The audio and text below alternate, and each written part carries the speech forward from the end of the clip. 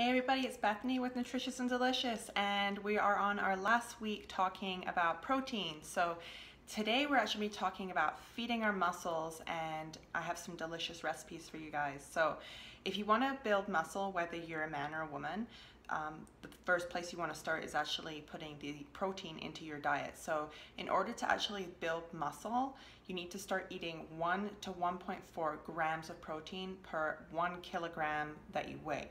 So an example would be a 150-pound person would actually need about 68 to 95 grams of protein daily to build the muscle and lose fat as well. So now this doesn't have to come purely from animal sources. It can also come from plant-based stuff. So vegans can also pair proteins like beans and brown rice. They can eat soybeans, they can eat lentils too, so there's lots of good variety for them out there as well. So I've actually added in 2 recipes for you guys coming up in the next few months here. So sign up with us now and you can get a free recipe in your inbox. And our first recipe is going to be a juicy barbecue steak wrap, which is awesome.